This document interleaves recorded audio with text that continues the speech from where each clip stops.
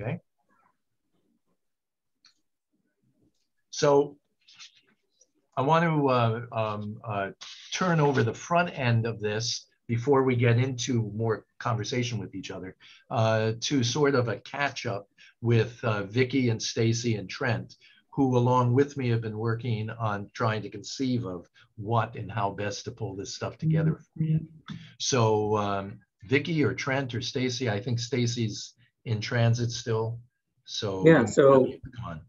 Yeah, so thanks everybody for showing up. And we had a really good discussion last time, and we didn't want to lose that. We want to revisit it. Brought up some really critical issues and discussion that we kind of wanted to address in a little more depth, because that's at the foundation of everything we'll be doing. So we wanted to revisit that, kind of reboot a little bit with this session, come back, make sure we get a better handle of addressing the questions and comments that came up last time.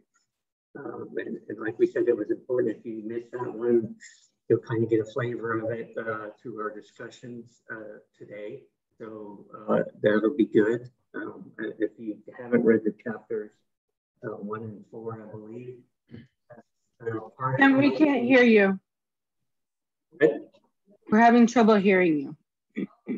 It's because I'm in my actual office now. Okay, there we go. And it's a lot harder than when I had a better system at home. So. Yes. Anyway, so we're rebooting a little bit. We're revisiting those key questions that were asked last time that we ended with on that discussion. The things that was brought up. And so we decided to come back and address those and have a discussion around a couple of those key issues. One of them, I guess the foundational piece, and you guys can correct me if I misquote on this, is if you're new coming into working with a first position or a 1994 position, and you're working with the tribes, getting engaged and becoming a trusted source within the tribe versus with your tribal member, and you have folks coming from the outside and non-tribal members, and engaging with those individuals, timing and becoming part of the community, and how both of you do this. And it's two different viewpoints coming in there with different metrics, potentially even from the cultural perspective, from the community perspective, and then from the other side with the university perspective and push and some of the other demands on that, and the non-native differences, I guess, that you have. Yeah. And I was just kind of pointing out that, these jobs as a whole are not like your typical, job where you go to work and by day 2 you should be delivering and you should be meeting deliverables already and that type of thing. It takes a while, and I think that it's important for this group to support each other in knowing that no one expects you to hit the ground running. It takes a while to feel comfortable going to events, and then once you do, you'll start building that. This is truly a trust and a time factor in these positions within the tribes. And so we just really want to point out that that's also one of the reasons we're trying to do this, is to offer a support system. So if someone's getting frustrated that they're not making any headway, let's visit that so we can, have a good state of mind. Stacy, you want to add to that? Yeah, I do. I just want to thank everybody for being here today, for continuing this professional development process with us. And I think one of the things that we need to keep in mind is everybody's opinions, everybody's thought processes, and everybody's issues are important. And as much as we think we do know about issues, there's always somebody that knows more or has a different perspective that makes us think about things. And I think that's the one thing that I want to keep open to this group, is I want everybody to feel comfortable enough to share their thoughts and feelings, because there could be some issues that come forward that are going to make all of us vulnerable. And as we do our daily work, it's not easy to do extension work overall. It's not easy to work with tribes sometimes overall, but when you do see those successes from your programming, it makes everything all worth it. So I just want to thank everybody for taking time out of your day to spend time with us today. Yep. So having said that, let's a couple of practical things. If you have any questions or if you want to raise an issue, please hit the hand raise button down in reactions. If any of our audios go kaplooey on us, if you would do the same thing to let us know so that we're not talking away without you folks being able to hear us. I'm going to ask if we could go into the PowerPoint there, Vicki. I want to take us into, very quickly, into the parallels of what you just heard being discussed to the work of leadership. Teaching and learning, the role of a teacher is very, very, very parallel to the role of a leader, especially a collaborative leader. And if you pop your way through down to, I think, slide 3, I'm very conscious of the fact also here, Vicki, that we have at least one of our members who's going to be leaving very quickly, and I want to make sure we get into the meat of this quickly. That there are lots of ways that teaching and leading are similar to each other, that they have a lot in common. What they have in common has a lot to do with how we build our relationships with each other in order to create an environment where people actually are learning stuff that's going to be helpful and useful, and people are actually leading in ways that are going to encourage and engage others to want to participate with them in the leadership activity. So go to the next slide. The first way in which leading and teaching share a lot in common is they both happen in the head of the person who's sitting on the receiving end of what the leader or teacher is trying to do. If I'm sitting here as a teacher and you are not connecting with me in terms of things that are important in your world as a learner, then you're going to cancel me out very quickly. By that I mean, go to the next slide.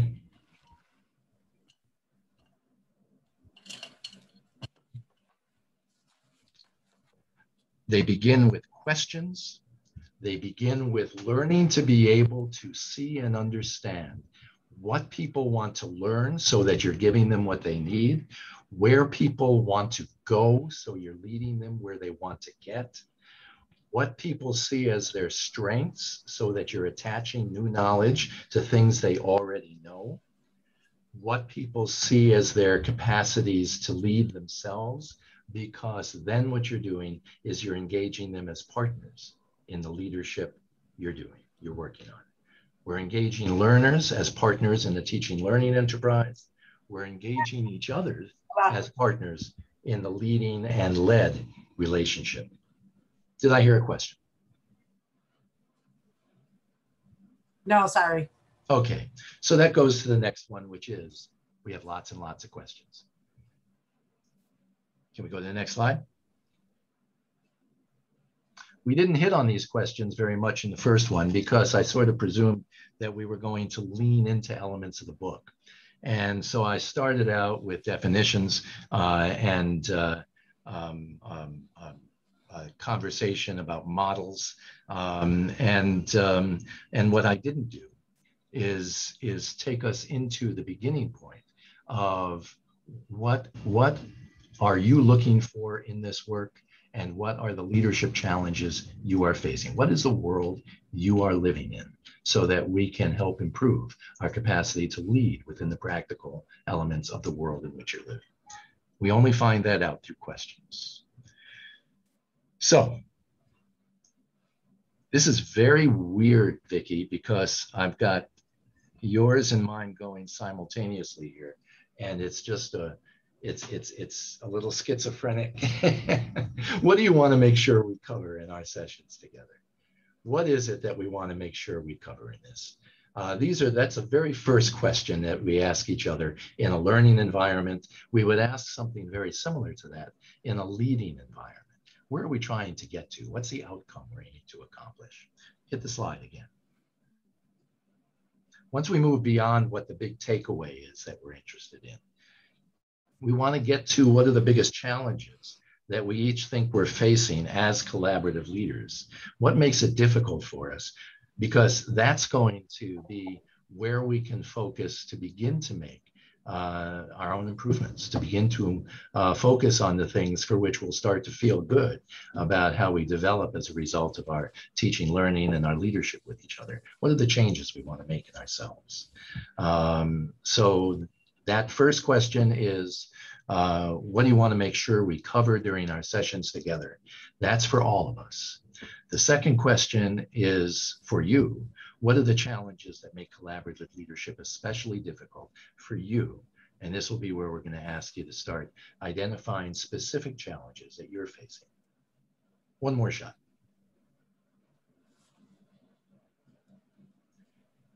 Everybody has skills and attributes that make them especially good at collaborative leadership. It's important that we uncover those in ourselves.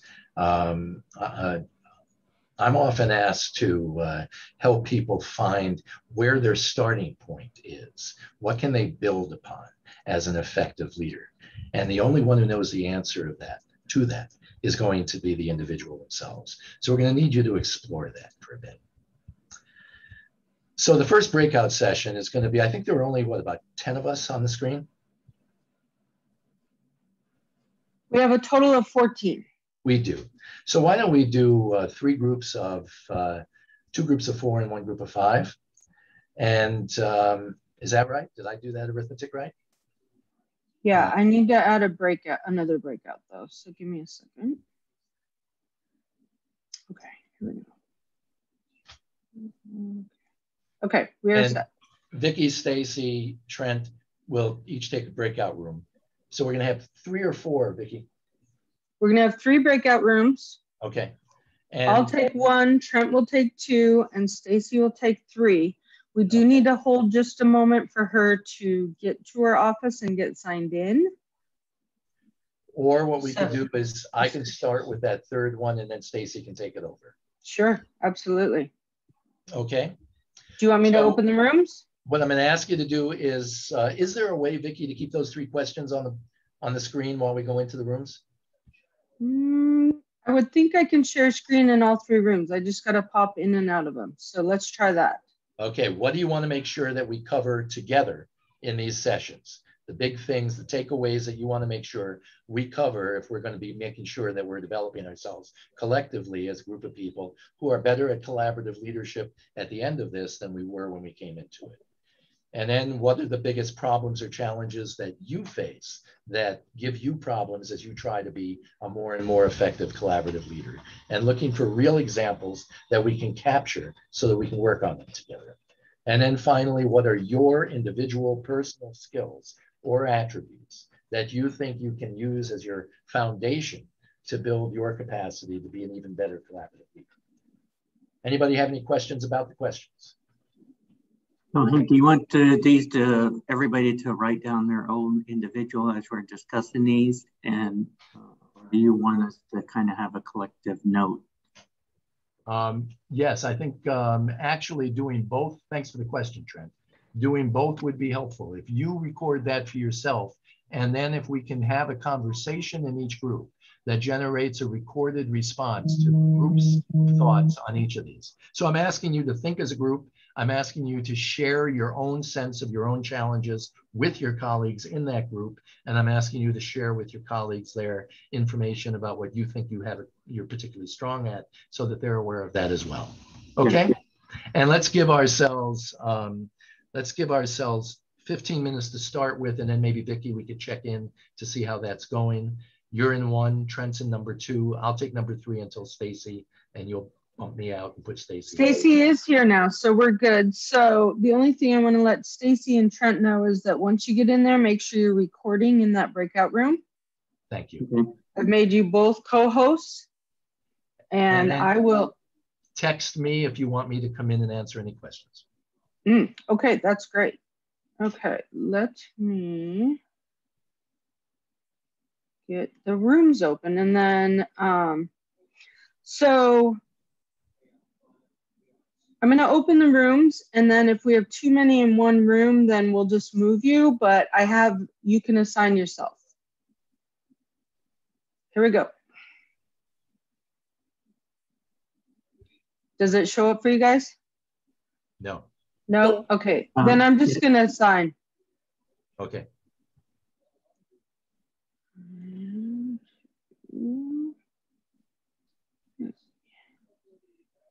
And I'll go into 2. 2, okay. I'm just doing these 1, 2, 3, 1, 2, 3, 1, 2, 3.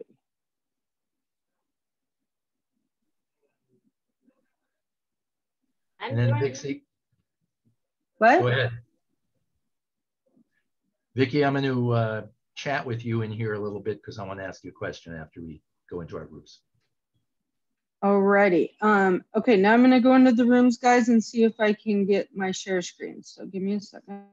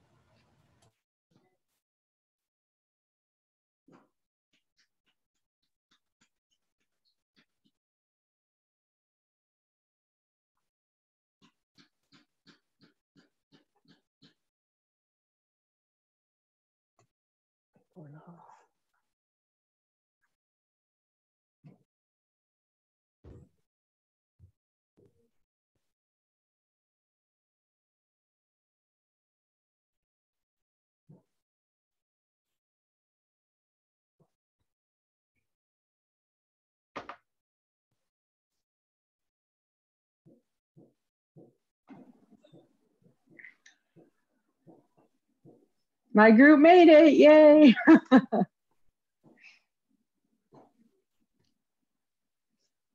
Is everybody back out? I might have left my group a little early. No. I just closed it and it gives it a minute. I forgot it did that. I was giving them 1 minute warning, but that gives everyone the time to wrap up.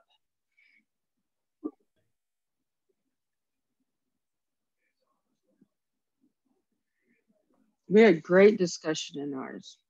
Yeah, we did too. At least I thought so.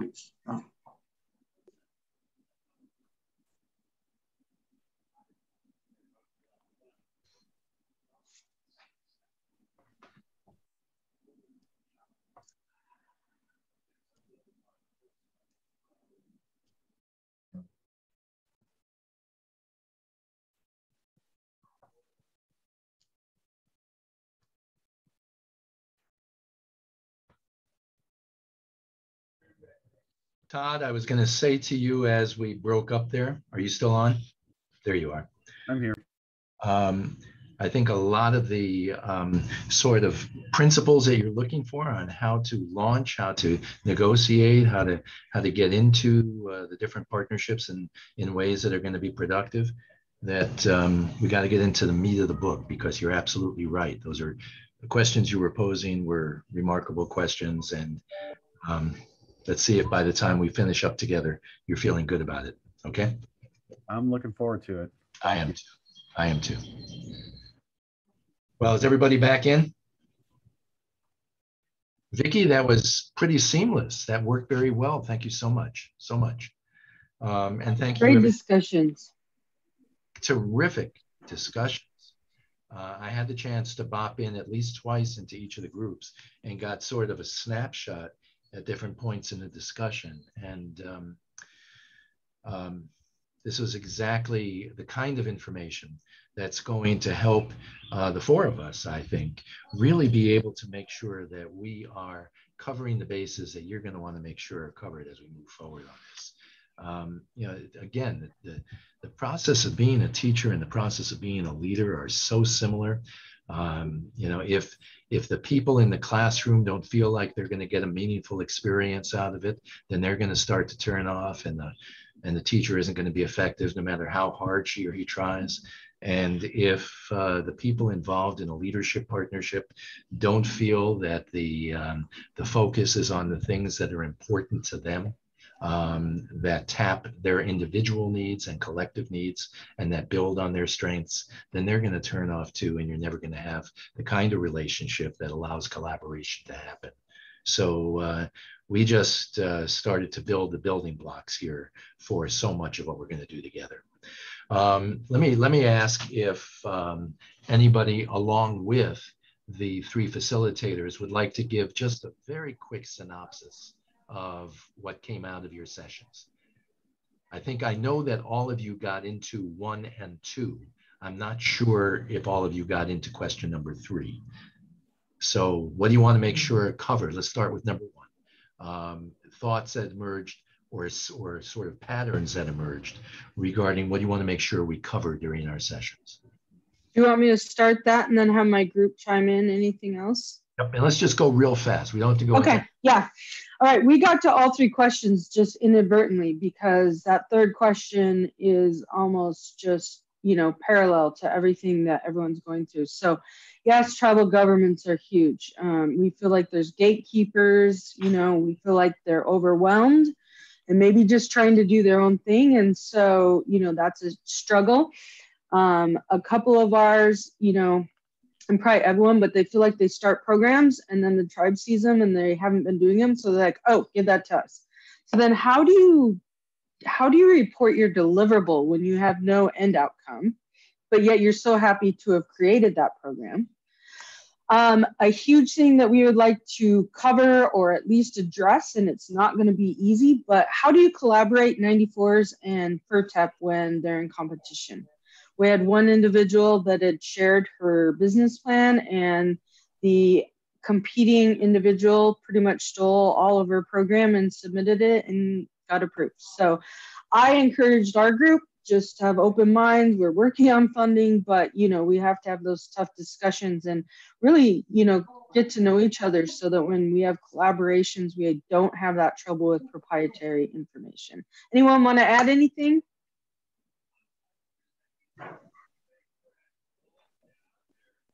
No, that was a great recap, Vicki. Thank you.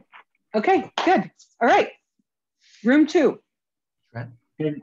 So I'll do the same thing, kind of go over, and I'll certainly chime in, folks, if I'm missing anything as a quick one. But certainly on the things you're looking to get out of, everybody's looking to get out of this is just kind of the importance of partnering and establishing those partners and getting them going.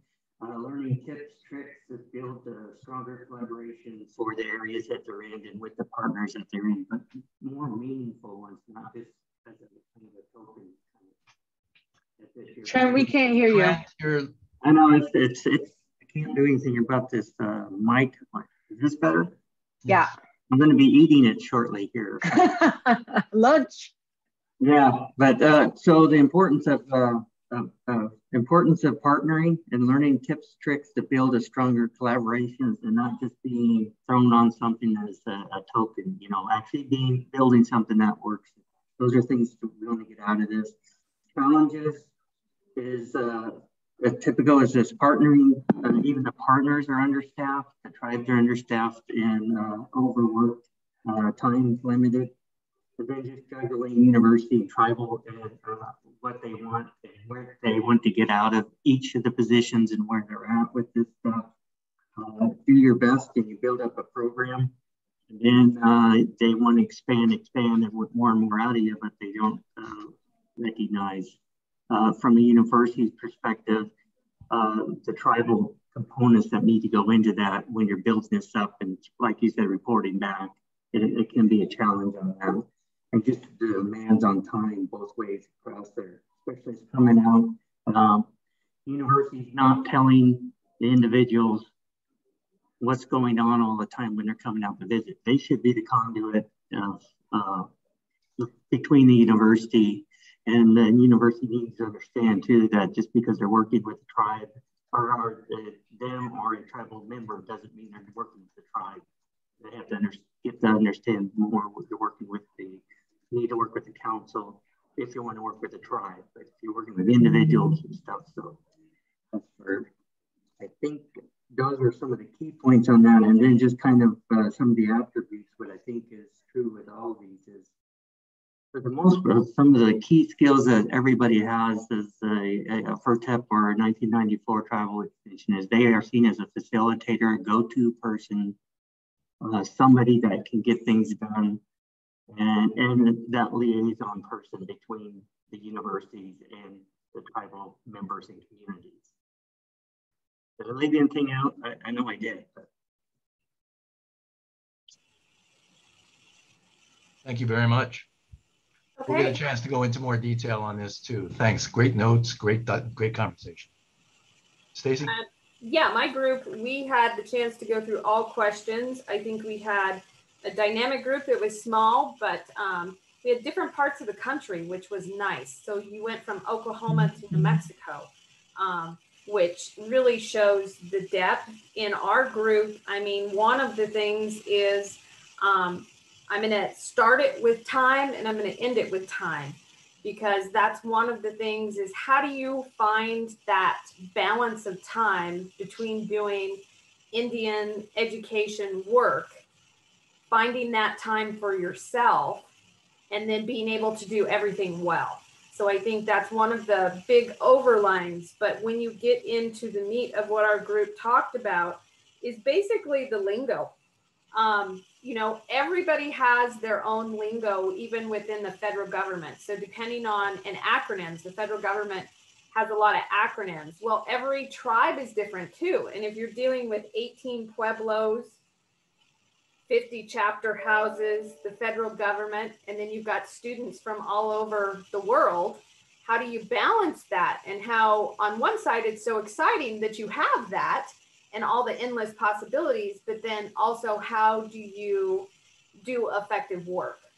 And that kind of relates back to time. And then one of our other biggest issues is, especially within our reservations and interacting with different tribes, how do you consistently interact with the same people? That becomes one of the issues if you're not, because tribal councils turn over, tribal staff turns over. Within your 1994, you may have people turn over within your FERTEP program. So how do you effectively do your job and run programs when you're dealing with different people all of the time? And then going back to how do you speak that common language? We had actually the opposite between FERTEP and the 1862 in that our FERTEP agent believed that the 1994 extension program was her counterpart, and that was kind of her inroads into the reservation. So they had the insider knowledge, and then our FERTEP agent believed she was the outsider knowledge. So as a team, they were one. and if they could work on different projects. So that was one of the big things within ours. And then the other thing is just knowing inside the tribe. That goes back to, you know, in our group, it was called insider and outsider. I don't know if those are the correct terms. They sound a little negative to me. But I do think we're working with those same dynamics in how you build those facilitations. All of our crew felt that they were strong in collaboration. They have the desire to collaborate and to lead. Our group also had a lot of comments about setting up the process, but then allowing others to participate. So not doing everything, because there's always an expectation that was felt on the reservation that the agent or educator should be doing it all. And just because you can do it all doesn't mean you should do it all, that you lay that groundwork. So Todd, did I miss anything that we need to put? I kind of wanted to end again with time, because that's what hit me is, you know, you get so bogged down. How do you find that time? Because, you know, in one situation you're teaching, they're teaching at the 1994, they're advising at the 1994, and then they're doing outreach programs to all these communities. And if you work with one particular tribe, the other tribes may get upset because everybody wants to have services. That's the other part of it. Todd, did I miss anything? Do you want to chime in? I think that sounds pretty on the mark. I am so excited by this. This is extraordinary conversation. I had the chance to hear a little piece of what was going on in group number 3 with Todd and Stacy there and Tricia. And they hit, I thought, in a little bit of a different way, what came up in the other couple of groups. They talked about vocabulary or language a little bit. And it occurred to me, what crossed my mind was how very often the vocabulary you use helps people know whether you're an insider or an outsider, to use that word you were using. You could tell whether somebody has done their homework or hasn't, if they understand the culture or the history or they don't. I remember when I lived in South Dakota, you could tell, you know, somebody's background by whether they refer to the capital as Pierre or Pierre. And that tells you a lot about their personal histories as well. So vocabulary is one of the things that any one of us in leadership and collaborative roles manipulates or manages or navigates. Time came up in all of the discussions, I think, that, you know, how do we get it all done in the time that's allotted to us and keep ourselves healthy? The other 3 manipulables, or the 3 things that we can negotiate or manage in order to help us be able to lead, are relationships, I keep coming back to that, systems, and cultures. We have to be masterful at all 5 of those things: managing time, managing the way we communicate, the vocabulary and related, managing relationships, systems, and cultures. And that's thematically what I use to sort of cluster what's going to be the really exciting process of taking all this input, watching all these videos from each of the breakout rooms, sitting with Vicki and Trent and Stacy, and sort of reviewing all this stuff to cluster it into how do we approach each of these pieces so that people who raised them are going to be able to see lessons. How do we tackle these things in ways that we could take home with us and keep? Vicki, can we go back up onto the slides? Absolutely.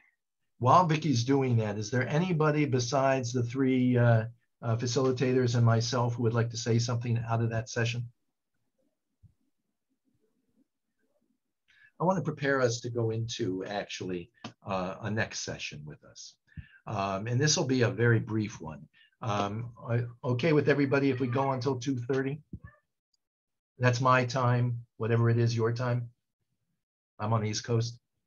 Can we get one more slide up? Yeah, and I was just going to let you know that if you have to get off, we understand, but if you can stay, we would love it. I don't know why my computer's Good. And we'll be following up with a communication to all of you as we close this down at the end. But are you having problems? I believe that's 30 more minutes is what Hank is asking. I'm locked out. Yep. Hold on. don't know why I'm knocked out. I just wanted to add that, you know, in talking about the relationships, one of the challenges that I've noticed since being in this position is that some of our colleagues in even tribes under the University of Idaho look at each other as competition, because we all compete for the same dollars, even though we're under the same university. That being said, what we've been able to do, and when I say we, what we're referring to as the North Central Idaho Intertribal Collaboration. So Coeur d'Alene Tribe and Nez Perce Tribe is building that collaboration together and setting the competitive side to the left. And it's working out really well, but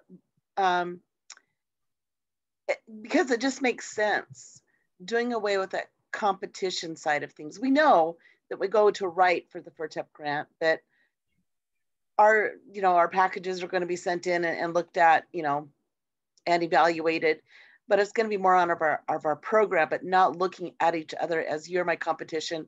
I can't share, I won't share, but trying to build our programs together. And it's just felt so much better once I knew what they wanted, where we were both at on the same place. And now we're working program together. But, for the first 5 years, it seems like that was just what I was told. That's what I felt. That's what I seen. And so I really resisted building those relationships and kind of held close whatever program I was developing for what somebody else had talked about, that it was somebody else took it over. Somebody else took it on as their own.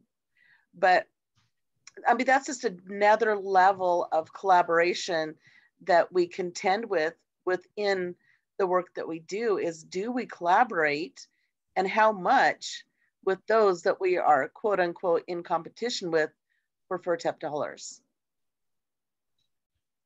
And in the real world of economics and politics, we are always going to be in competition with folks who have a great deal to offer us in terms of collaborative contributions.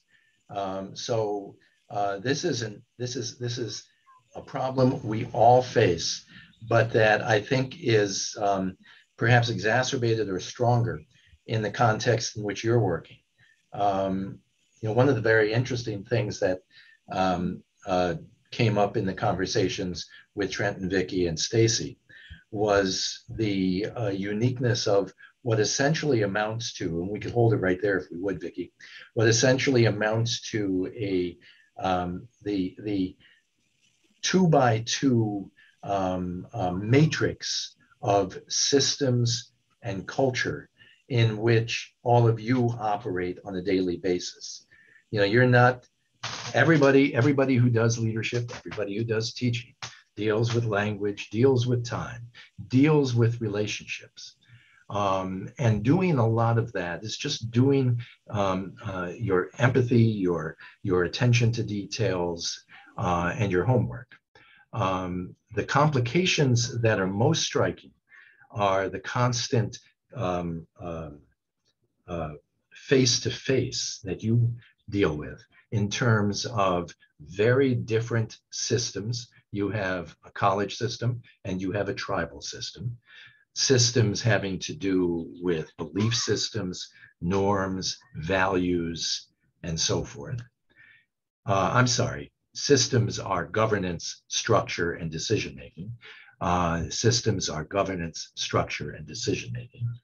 And then the cultures that are at the core of even why we're doing what we're doing here. And that's the belief systems, the norms, the values, the language, and related that we grow up with in our different cultures, and that we have to navigate as we bring those cultures together. So we are crossing back and forth across systems. We're crossing back and forth across cultures every day in our work. And that's more pronounced in your world than it is in many others. So I wanted to give this group a chance to really help to lay out some groundwork for our four of us to get together and think about the particular challenges, opportunities, and resources that this crossing back and forth between different systems, crossing back and forth between different cultures creates for you as collaborative leaders. What do we have to pay special attention to that's created by the dual cultures and the dual structures in which you have to operate? Does my question make sense to you?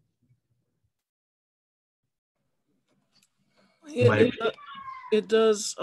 If I could just, was that Danielle talking about the collaboration within your university? Yes, it was. Okay. That's interesting, some of the things that you were saying, because I think by nature, I just wanted to add this, just by nature, I think academia is competitive itself.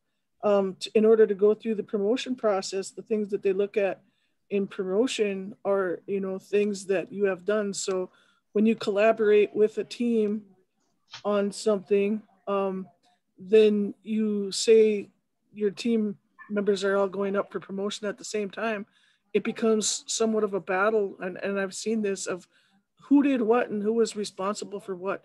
So there's also that, that competition within the institution that we work in for the work that's being done. Some people want to claim a lot more, that they did a lot more on projects in Indian country than they actually did, just because it's necessary to achieve promotion. And I think, Danielle, I'd like to just say something. There is nothing good about FERTEP having to write for their projects every 4 to 5 years. I mean, there isn't anything good. Unfortunately, that is the situation that we're in. And I think you're finding that you're probably building your collaborations more carefully because of that. And you're really focusing on your relationships. And my hope, it sounds like you have a good coordination with Coeur d'Alene and Nez Perce, is that if you can find a way to where that boosts both of your projects so that the entire state continues to get FERTEP funding. I know that's not easy. And I think in my darkest hour, and Hank really helped me understanding that university systems are built on ego.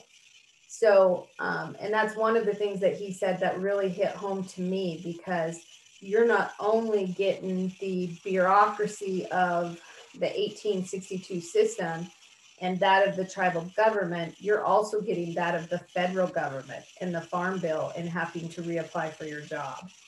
So I hope through this process that you'll bring up some of those maybe vulnerable issues that we all need to think about, because it's not easy to collaborate. It's not easy to be part of a team, because Shirley's exactly right. When you're going up for promotion or you're rewriting that grant proposal, you need to take credit so that your programs look great. That your programs should be continued to be funded, if I'm making sense. I think you're making terrific sense. I think if I could drive that home a little bit more deeply, there's probably no other system in the United States that is more Eurocentric and predicated on European, sort of antiquated European culture and priorities than is higher education. You look at the regalia, you look at the titles, you look at the requirements for tenure and promotion, you look at the whole culture, and what you see is a nose-to-nose competition predicated on very old-fashioned notions of what is valued. And what's valued is your ability to get out there, publish more, and publish more quickly than any of your peers. And it is a very difficult, I've watched this any number of times in higher education, it's very difficult to introduce collaborative strategies that are aimed at changing not just systems, but culture in higher education.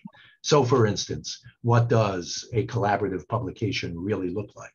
And can each author be able to benefit for purposes of promotion from their contributions to a collaborative publication, a collaborative text or book? Do we really value community engagement and leadership as much as we value scholarship on most colleges and university campuses? These are all things that as universities go through the economic malaise that I think everybody's going to be going through over the course of the next decade or so, these are things that we're going to have a chance to influence, I think. We're going to have a chance to start thinking in terms of how the culture of higher education can benefit from not just living alongside the culture that we're learning, that I'm learning from tribal context, but also begin to adapt some of the features of that that can contribute to a more collegial, collaborative capacity on the college campuses. So forgive my screed on that, folks, but I think you hit on a very important topic. You are dealing with a culture that is built to be resistant to what we're trying to do in the context of this work. And I just add one more thing to that, from the tribal perspective. Can everybody hear me, or am I cutting anything else? Hey, you're good. You sound great. Okay, so I see from the university standpoint, I'm taking Arizona as an example of this. You know, we're under a lot of water crunches right now. So, and the tribal water rights is becoming an increasingly important issue. But I see a lot of folks now wanting that collaboration where they never thought about it before because they're in these stressed times.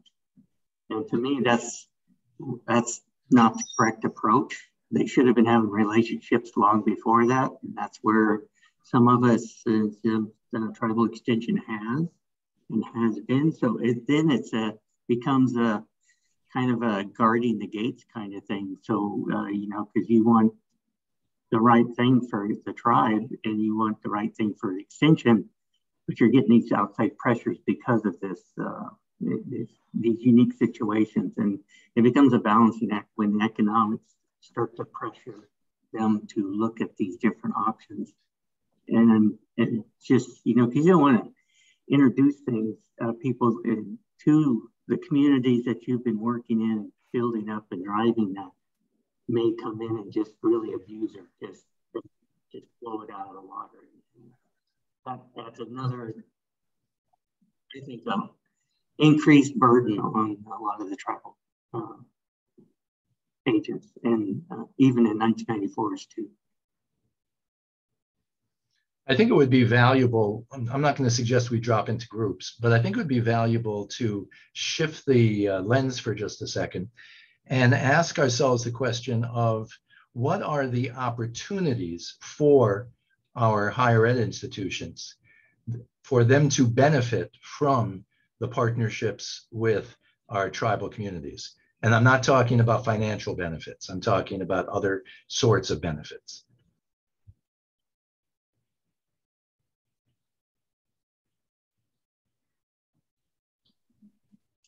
I think we have discussed this in our breakout room earlier, that we could get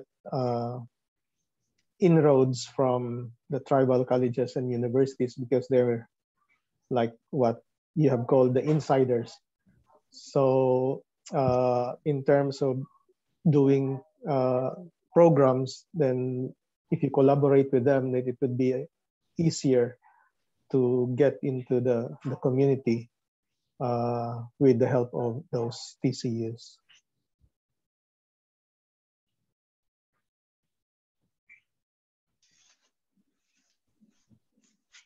Can anyone else chime in? The more you guys respond, the easier it will be for us to tailor that. Stacy? I think later on this afternoon, I have a presentation to the Western Extension directors and the Ag Experiment directors from the 1862s. And John Phillips asked us to do a specific ask of them. And my specific ask of, I think, the 1862s, and I think the tribal colleges already do this because they're on the reservation, they're chartered by a tribe. they invest, and this is financial, Hank, in a way, but it goes to the relationship buildings. Not many of our 1862s invest in Indian country. They just don't, with all of their dollars. And 1994s invest only in Indian country. And I think that 1862s need to start investing. And I mean, if that goes to, I mean, I look at Nevada and all of our agents are 100% grant funded. They depend on FERTEP funds. You know, if they lost a FERTEP, if we go through in FY22 and we lose a FERTEP contract, then we've either got to have other grant funds to make that up or that position goes away. And I don't think that should be the case. I do think that we need our 1862s to value our Indian country educators, period. Whether they're from in 1994, whether they're from in 1862, and to start to build those collaborations and invest. So that's just my take on it all, because I just don't like the situation that our FERTEP agents are put in to not only do their job, but not having a job. And, you know, I'm eager to learn too how the 1994s handle that, because they deal with a lot of grant funding too. And so is that investment, is it trying to get the tribes to invest too? That's another thing. So I really appreciate that, Stacy. We've been having that conversation amongst, we have a DEI task force at the University of Minnesota. And it's a conversation that we're having about all BIPOC, is that those programs that serve BIPOC communities are typically grant funded. They're not, the educators are not on solid dollars. So it's a problem probably all over the place. And as far as the 1994s go, I work with 3 tribal colleges, and their extension programs are solely funded out of the federal funds that they get. There's no extra dollars coming from the tribe to have those programs. So I'm not sure that they would be there if not for the funding that's coming out of the federal government. So that's a big question, is people appreciate our programming and they come to our programming, but who's really investing in us? And that's a great point. And in our room, number 1, we talked about, you know, that these aren't traditional jobs where you show up day 1 and day 2, you're like delivering. And the hardest part with this, and so I'll use me as an example, South Dakota lost 3 of our agents, North Dakota had none. I did a contract with SDSU to do Standing Rock, but then it's done. So if we ever get these programs back, to rebuild those relationships, you're at square one, because that's what I think we're failing to get across, that to build these relationships takes a very long time. And they are relationships, for someone to trust you, to talk to the things about their ranch, their struggles, their, you know, I mean, you guys are full-time extension agents, part-time counselor, part-time, you know, accountant. You wear many, many hats, all of you. And I think one thing that we have to watch a little bit from the university standpoint is they will say that they have a lot of funds invested in tribal education. Those could be a lot of educators, professors who are on campus but don't go off campus.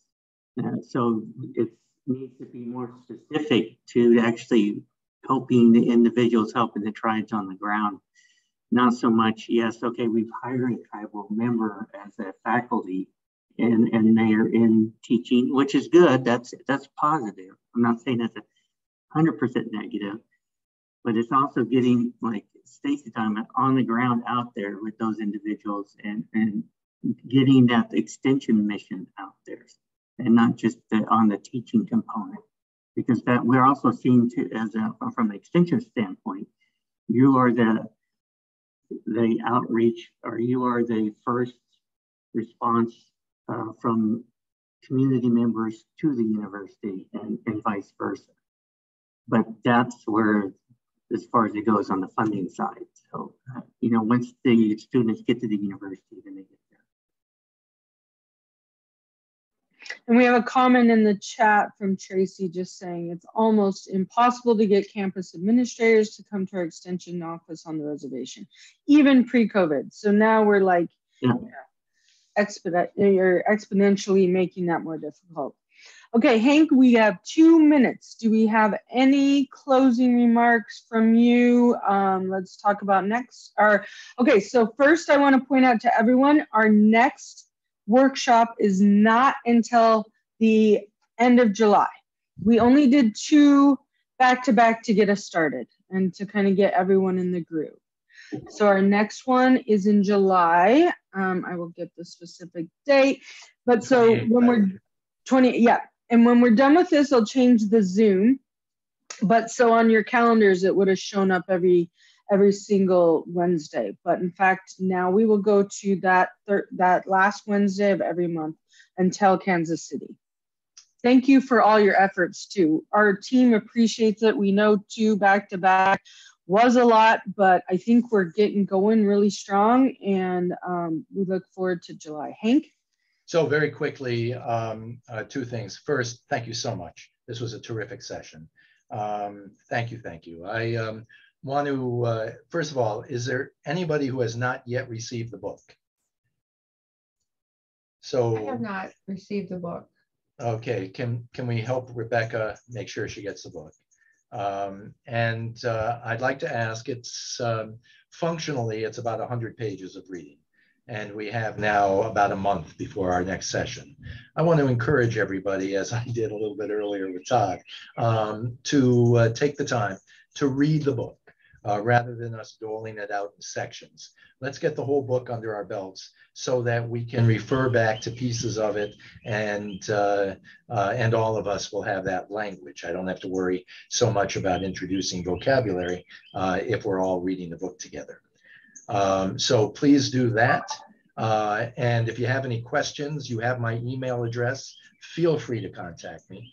And in addition to that, so that we get back on the theme of being able to apply this work into individual projects, you'll remember that I think Vicki had sent out the request that you identify 2 collaborative enterprises you're involved in right now, 2 organizations or partnerships or teams or councils or whatever it is you're involved in that has a collaborative nature to it.